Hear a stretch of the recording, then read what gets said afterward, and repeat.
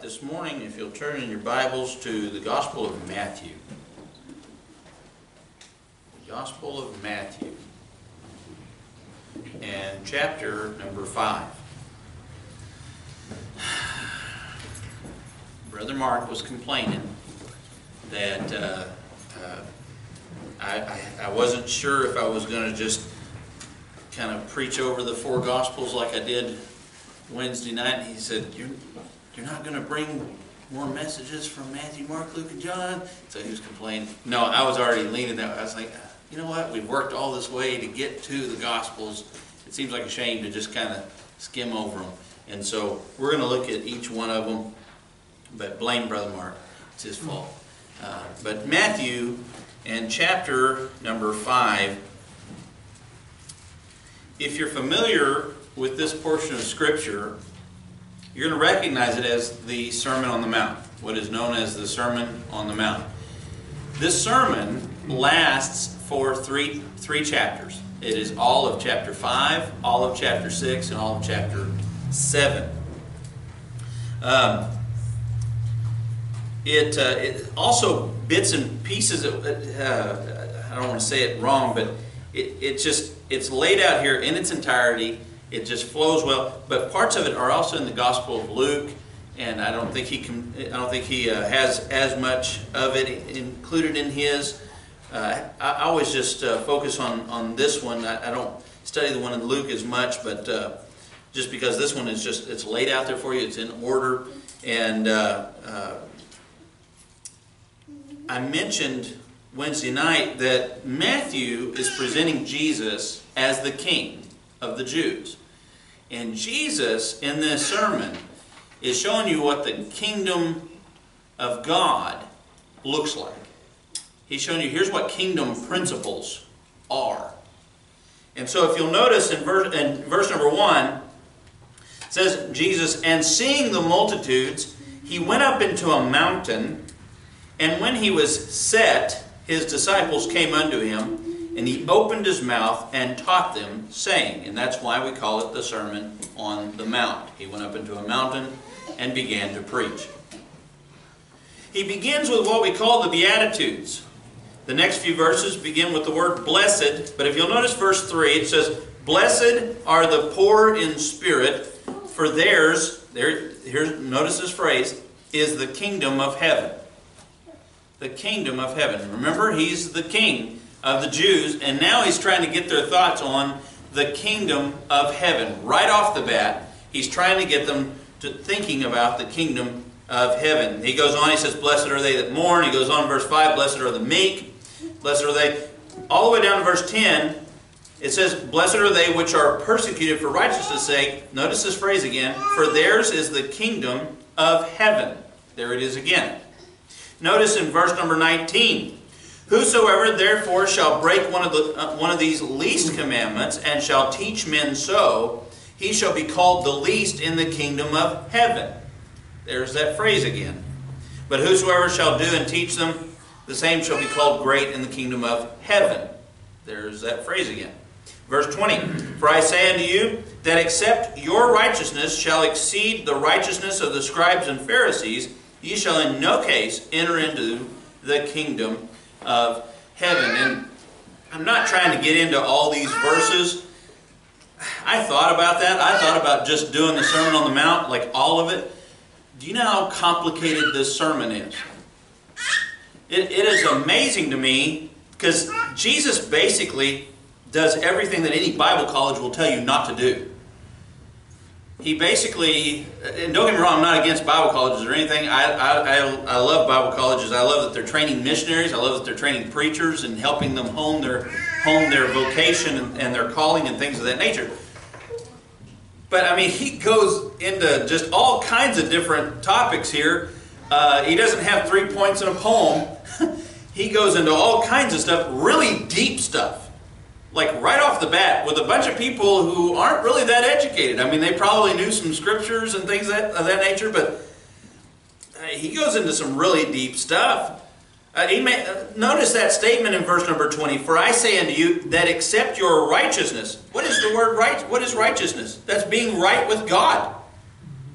that except your righteousness shall exceed the righteousness of the scribes and Pharisees, ye shall in no case enter into the kingdom of heaven. Now you can take that verse and you can go, okay, so we need to be better people than the scribes and Pharisees. We need to keep the law better than they do. That's not what he's talking about, though. I mean, that's quite a statement. But that's not what he's actually talking about is you need Jesus' righteousness to cover you. That's how you exceed the righteousness of the Pharisees and scribes. Because we just got out of the Sunday school lesson where Brother Mark was talking about with Nicodemus, who was supposed to be, he should have been a righteous guy. He should have been. He knew the scriptures. He knew everything. But he missed this part where you got to be born again. And you get born again by meeting the Savior. By the Savior putting His righteousness on you. That's what he's talking about there. That's quite a deep statement to just lead off in, don't you think? And then he doesn't really explain himself. He just tells them how it is. He's basically saying, hey, look, the Pharisees and scribes aren't as righteous as you think. They're not as right with God as you might think, people. And then he starts giving them examples on why. The very next verse, he says, ye have heard, it was said by them of old time, thou shalt not kill.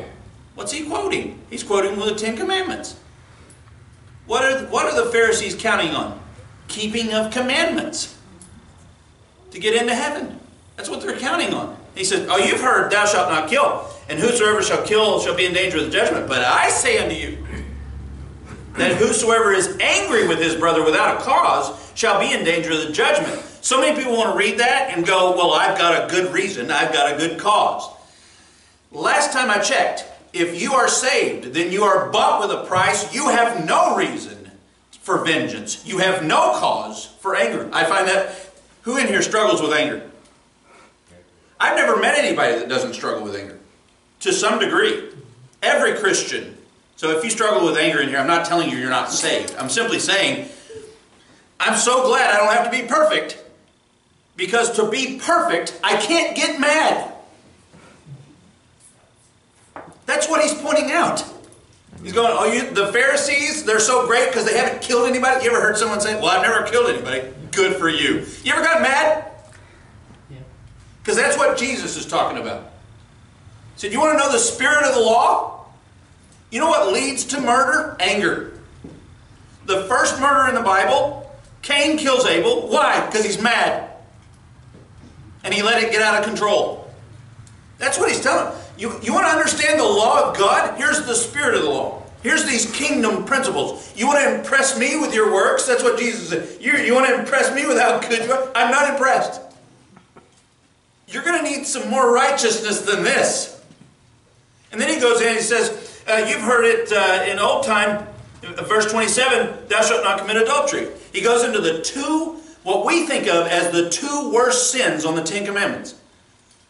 He said, but I say unto you, if you've even looked in lust, you're guilty. That's the spirit of it, he says.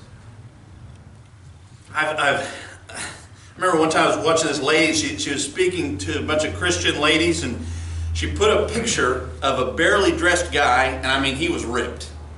He was ripped. I mean, he had all, he had more than a 12-pack. He had muscles that I didn't realize you could have muscles. And, and she said, look at this, ladies, isn't he? And I thought, oh, right there, you're breaking the command. Because the spirit of the command is don't even look in lust. I thought, oh, how blatant. We're not even understanding who God is. We're not even understanding how holy He is. That breaks the holiness. And she meant well. She wasn't meaning to do that, but it kind of blew it out of the water. He goes on, he says in verse 29, and if thy right eye offend thee, this is right after the look of lust, pluck it out. You're better off plucking your eyes out than looking in lust, is what he's saying. Now, is he literally saying go around plucking your eyes out? No. He's saying, you really, look, if your righteousness is going to have to exceed that of the Pharisees. Let me show you what that looks like. Here's the spirit of the law. He's given them kingdom principles. I'm telling you, there's not going to be any of this stuff in heaven. There's not going to be looks of lust in heaven. There's not going to be any murders in heaven, or even anger. Anger will not be in heaven. And now let me also say this: God has a right to get angry at sin. He's perfect. He doesn't get out of control with His anger. He's perfectly under control. It's a self-controlled. What do we do when we get mad? It's always a selfish thing. We always want to throw a chair. Or, Johnny, stop throwing chairs. I'm telling on you. I don't think Johnny's ever thrown a chair. I think I threw a chair in the first or second year of our marriage. She aggravated me. And after that, it was very, very embarrassing, because anytime anybody came over we lived in the trailer, there was this one little hole in one of the cabinet doors, and that's where one of the chair legs went through. And I didn't want to tell anybody that. What happened to your cabinet door? Nothing. Nothing at all. Johnny looked. I can tell him. Anyway, I'm getting off course. And do you see how deep this chapter is? These are really deep principles. It's amazingly deep. This is his sermon. And he's not really stopping and explaining himself what he's talking about. He's just showing them, hey, this is what the law looks like. He goes on, he says in verse 39, "But I say unto you that you resist not evil, but whosoever shall smite thee on thy right cheek, turn to him the other also." What a kingdom principle there. That's difficult to do. It says in verse 40, "If any man sue thee at the law, and take away thy coat, go ahead and give him your cloak too." Don't even fight. Wow. It's a pretty tall command, wouldn't you say?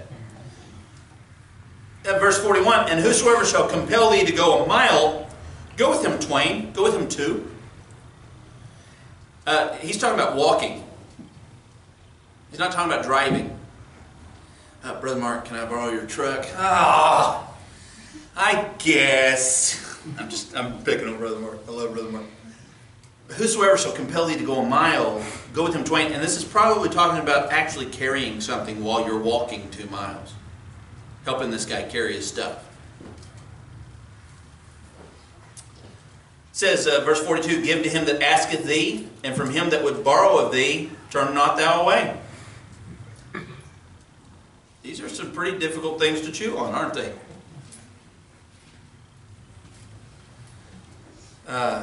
He says in verse 43, "Ye have heard that it hath been said, Thou shalt love thy neighbor and hate thine enemy. But I say unto you, love your enemies." Well, that's difficult.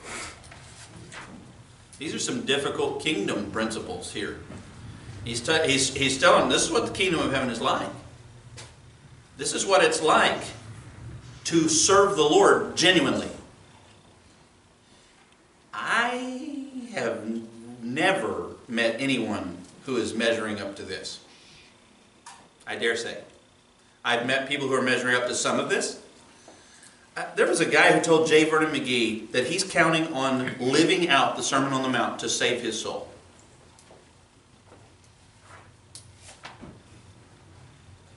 Wow.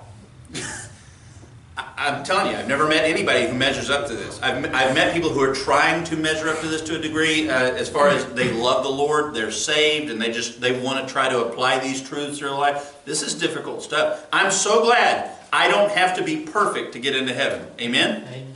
I'm glad I have Christ's righteousness covering my sins, and that exceeds the righteousness of the Pharisees and scribes. Because Jesus did this stuff. Jesus didn't turn anyone away. Jesus, when they slapped him in the face, he turned them the other cheek. Jesus could actually fulfill this stuff. We have a pretty tough time. He goes on, he talks about not giving your alms in front of people. He gives them the model prayer, which is some pretty tough stuff to pray a lot of times, even for Christians. Thy kingdom come, thy will be done. That part is pretty tough to pray for even the best Christians I've ever met. I'm not saying they don't pray it. I'm not saying they don't mean it. I'm simply saying that's a tough one to pray, is it not?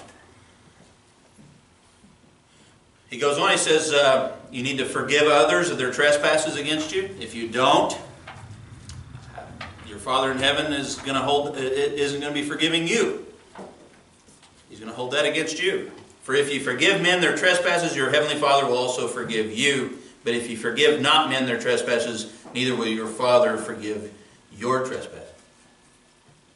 That's rough. A lot of times we feel like we have a right to hold grudges and things. No, we don't. No. He talks about how you are to fast. How often do you fast? It says, when ye fast. Not if ye fast. Verse 16 in chapter 6. Moreover, when ye fast, be not as the hypocrites. In other words, you're putting on a show. No, do it in secret. Do it in private. He says, verse 18, that thou appear not unto men to fast, but unto thy Father which is in secret, and thy Father which seeth in secret shall reward thee openly. This is all one sermon. That's the point I'm making. You see how many topics he's hitting? He's hitting everything. If we were listening to Jesus preach a sermon, we'd go, why is he's all over the board? I mean, people critique preachers. We do this. We're like, well, I didn't really like his style. I didn't like his tone of voice. I didn't like the level of voice that he used. He doesn't have a microphone. He's outside. I think he probably had to get a little loud for some of this. Maybe not. Maybe he just in a tone of voice and he doesn't, if you hear me, you hear me. If you don't, you don't. I don't know. I don't know how that setting went. But, I mean, you know what I think it boils down to? I think it boils down to actually the listener, if they want to hear what he has to say or not. You know, Brother Kyle Jackson, when he was preaching, he preached on the parable of the sower in Matthew 13. We're going to be over there in just a second. But he preached on the parable, and he talked about how it's really the difference in the soils. The 4 types of soils. One's hard-packed. One's got one is shallow. One has all the vines growing up, choking it out. And one is actually good ground. Really, that's what it boils down to. Brother Mark was pointing out this morning that Jesus had done a bunch of miracles and everyone believed, wow, he must be from God. And then he sent them away, got away from them because he didn't want that superficial type of belief. He didn't want people getting confused. That wasn't saving faith. And he didn't want them getting confused. And so one guy that we know of, I hope more people, but one guy, Nicodemus, comes and looks into it deeper. That's a different type of soil right there. What were the other Pharisees doing? Oh, they were hard-packed. They were, well, we know he's doing these good things, but I'd like to kill him. You talk about hard-packed soil right there. You've got to be some pretty hard-hearted dudes to want to kill somebody who's doing good things. Doesn't make any sense. This is where he goes into Matthew chapter 6 and verse number 19 through 24. It's laying up treasures in heaven. That's a deep thought. Pretty deep principle to get into. He talks about not worrying from verses 25 through 34. Don't worry about your clothes. Don't worry about your food. Doesn't even mention housing. Doesn't even mention utilities. Doesn't even mention your car payment. Doesn't even get into all the things that people worry about today that really are kind of necessary to live now. But he goes into, in this day, food and clothes, those were necessities. And he says, don't worry, I'll take care of you if you'll put me first. Seek ye first the kingdom of God, His righteousness, and all these things will be added unto you. That's verse 33 in chapter 6 where he's summarizing. This is all one sermon. You say, Brother Joe, why are you all over the place? Jesus was all over the place. Don't critique me. You're critiquing him. In chapter 7, verse number 1, it says, judge not, that ye be not judged. That's probably the world's favorite verse today. He's not saying don't use good judgment in things. He's not saying don't be wise in how you deal with people and things of that nature. In other parts of the Bible, it says don't run around with the wrong friends. Aren't you going to have to use good judgment on that? He's simply saying here, don't be condemning. Don't be a condemning type of person. Don't get into throwing stones. Don't be, ye without sin cast the first stone. Doesn't mean I'm going to go join in with what that woman was doing. I'm just not to hate her. See, I'm not to hate people.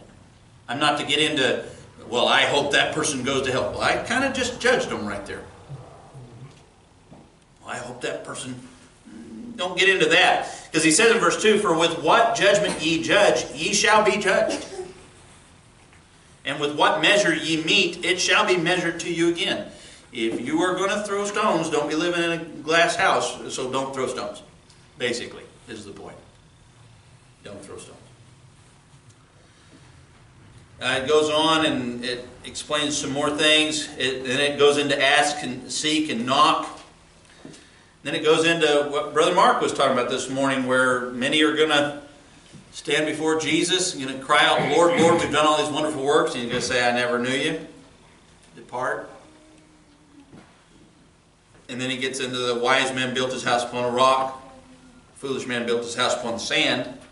And at the very end of chapter 7, verse 28, and it came to pass when Jesus had ended these sayings, the people were astonished. I can imagine. I'm looking out right now at some dumbfounded looks a little bit, and I've just skimmed over the surface of the sermon. I mean, this is a deep sermon, is it not? Yep. It's amazing, these kingdom principles that he's bringing out. You can see the impossibility of being perfect at this. But you can also see, man, I should be trying better. As a Christian, as a saved person, as a person that's forgiven of my sin, man, I ought to be living that. I sure ought to be taking those kingdom principles and putting them into practice. And it came to pass when Jesus had ended these sayings, the people were astonished at his doctrine, for he taught them as one having authority and not as the scribes.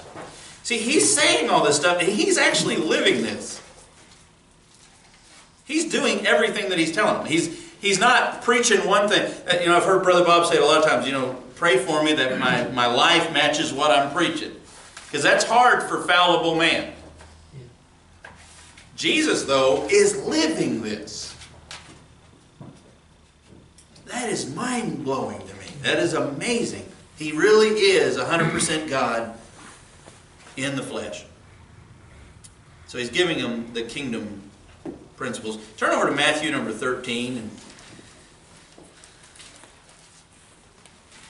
we're going to look at another aspect of his kingdom. His presenting the kingdom. He gave them a lot of parables. This is the title of the message this morning. Why speakest thou unto them in parables? I really thought of that Sermon on the Mount. Those were tough things. The disciples could have taken them off the side. Why are you talking about all this really hard stuff? Right off the bat. Why are you giving us these really deep things to chew on right off the bat? It says in chapter number 13, verse number 1, the same day when went Jesus out of the house and sat by the seaside, and great multitudes were gathered together unto him, so that he went into a ship and sat, and the whole multitude stood on the shore. And he spake many things unto them in parables. And so he's walking along the seashore, a great multitude comes, he gets out in a boat and sits down.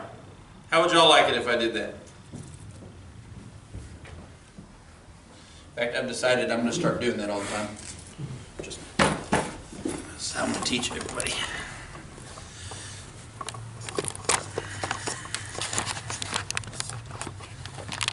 All right, the kingdom of heaven is like this. The kingdom of heaven is like that. Here's a parable for you. Here's a parable for you. I mean, it's not like he's necessarily going out of his way to he's basically going, look, if you want to come to me, then come to me. This is who I am. I'm not changing to fit who you think I ought to be. This is who I am.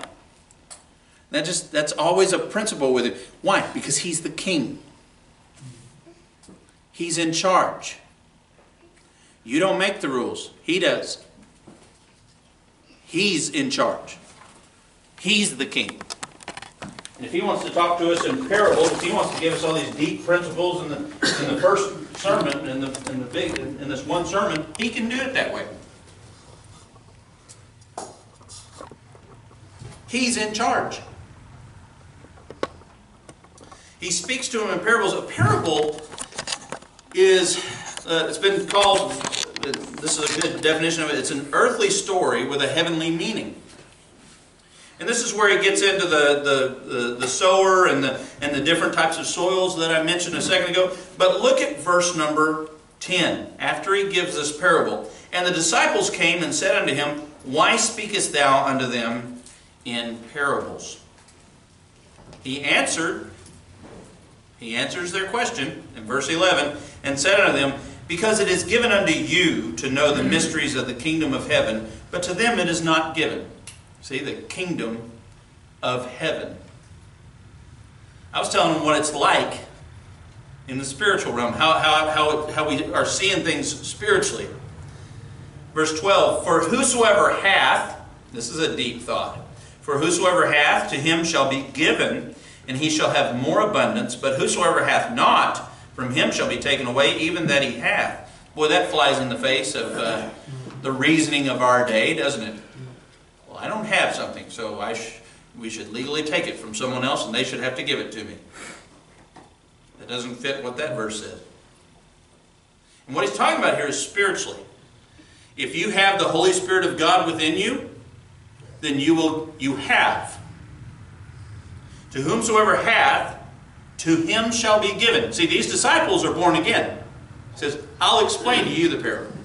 Those other people, if they really want to know, they'll have to come seek it. That's what Brother Mark was talking about this morning. The Holy Spirit will have to woo them, and they will have to respond correctly and start looking into it for themselves. They will have to start seeking the Lord.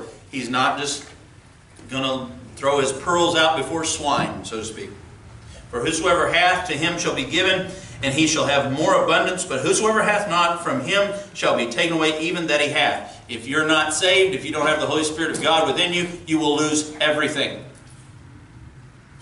That's a good application of that verse. They will lose even what they think they've got. All their earthly possessions, all their even relationships and things, all gone.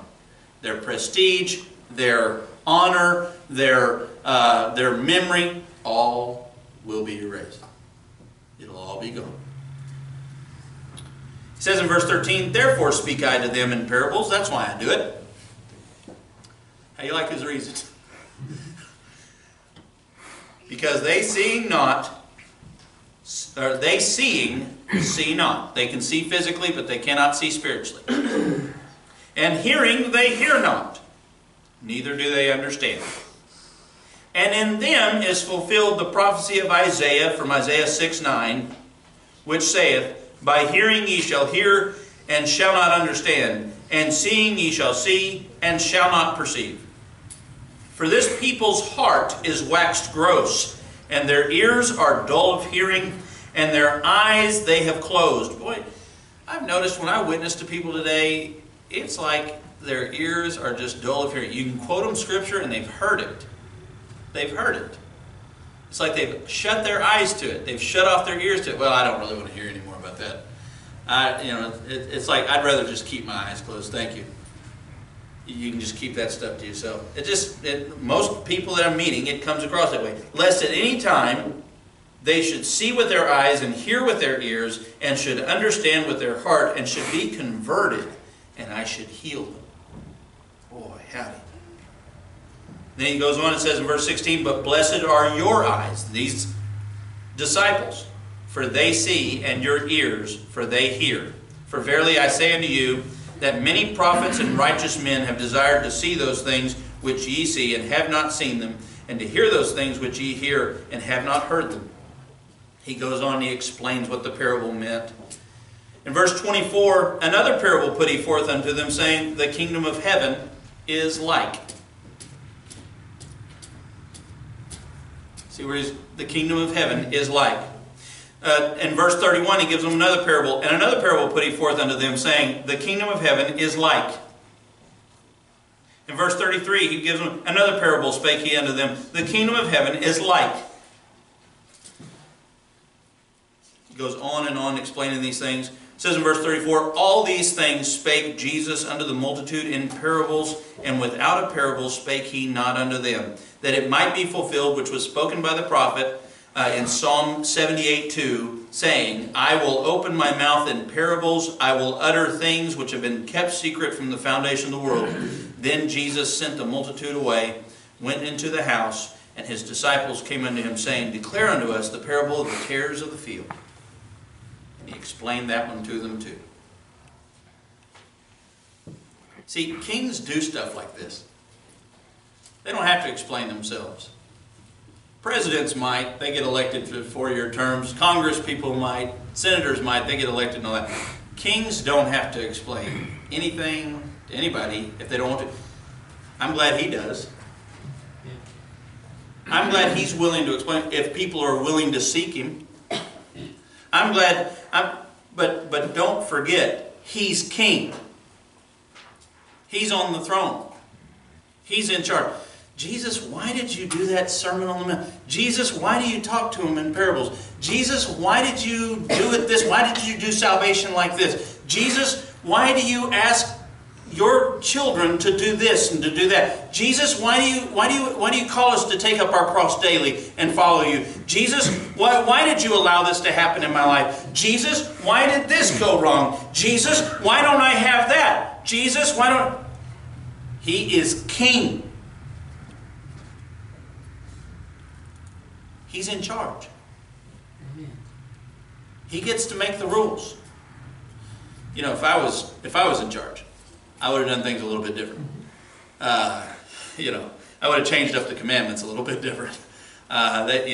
Would have tweaked some things there. You know, maybe anger wouldn't have been such a big deal. Things of that nature. He's in charge. People today think they're in charge. Burger King. There's your king. Have it your way. Is that McDonald's slogan? Or is that Burger King? That is Burger King's Yeah. slogan, isn't it? Mm-hmm. Yeah, that's their have it your way. It's God's way. It's Jesus' way. He is king. He gets to do it the way he wants. Have you come to grips with that? I know sometimes that's hard. Sometimes we get some real curveballs in that area. He's in charge. You know, if I was Jesus, I don't know that I would. I mean, why teach them in parables? Parables are hard to figure out. Listen to and there's multiple. I left out tons of examples here that I've got written down. Verse 33 of chapter 13. Another parable spake he unto them, the kingdom of heaven is like unto leaven, which a woman took and hid in 3 measures of meal, till the whole was leavened. Why teach them that way? Maybe he wanted them to do some digging. Maybe he wanted to, I'm telling you, Bible scholars have trouble figuring that one out. But maybe he wanted them to do some digging. Maybe he wants people who will seek him. Maybe he wants people who will realize that he's in charge, that he's the king, that he matters. It's discouraging that not more than Nicodemus sought him in chapter 3 of John. It's discouraging that only his 12 disciples came to him and said, hey, will you explain to me the wheat and the tares? Will you explain to me the parable of the sower? The people were just... See, when the people are just impressed with the miracles and they like that he fed the 5,000 and things of that nature, really it's a king who serves them. It's not a king whom they're serving. It's not a king whom they're treating. See, right there, they're going, I want to be king. I want to be majesty. Instead of realizing he's the king. He's the majesty. And here you have the King of the Jews, who is the King of heaven. He's the King of heaven. One day, we're going to be in the kingdom of heaven. Why speakest thou unto them in parables? The answer is, the king rules and thus makes the rules. I want to ask you 2 questions this morning. Number 1, are you one of his subjects? Have you ever been born again? Do you realize that He's king? That one day we're going to stand before the king. He's going to be on His throne. You are not going to tell the king how that's going to go. I've heard people say that. Well, I'm going to give him a piece of my mind. I doubt that very much. You are not going to give him a piece of your mind.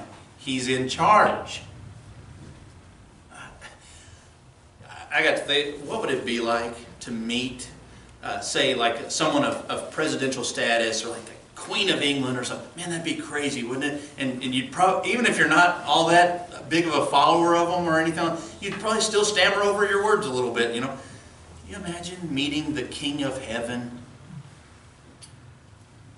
No one's going to be arguing with him. No one's going to be telling him how he should have done things. Well, if I were president, or if I were queen, no one's going to be saying that. Everybody's going to be going, whoa, he's in charge. How about we do that now? Before we get there. If you're lost and you're listening to this morning, listen, He's in charge. He's the one that determines how you get to heaven. He's the one that sets the rules on that. Listen, He's the one that said, hey, I'm going to send my Son to die in your place. You receive that. You realize, well, I am a sinner. You agree with Him. I am wrong with God. I need to get right with God. He's in charge. Listen, I don't hate Muslims. I disagree with how you get to heaven. I don't hate Jehovah's Witnesses. I disagree with them on how you get to heaven. I don't hate anybody. But listen, you've got to agree with God. He's in charge. Yep. Jesus is King. And He's not going to change that. There's no changing that. He's in charge. Are you converted? Have you ever been born again? Have you received Jesus Christ as your personal Savior? If you have done that, if you are saved here this morning, then are you a loyal subject to Him? I know sometimes it's challenging. We read through a lot of the Sermon on the Mount. Some of that stuff's pretty hard, right? Let's be a loyal subject. Let's decide, you know what? I want Him to be King in my life. Jesus is King. I want Him to be my King. Let's decide that this morning. I want to give you a few moments, every head bowed and every eye closed, to do just that this morning.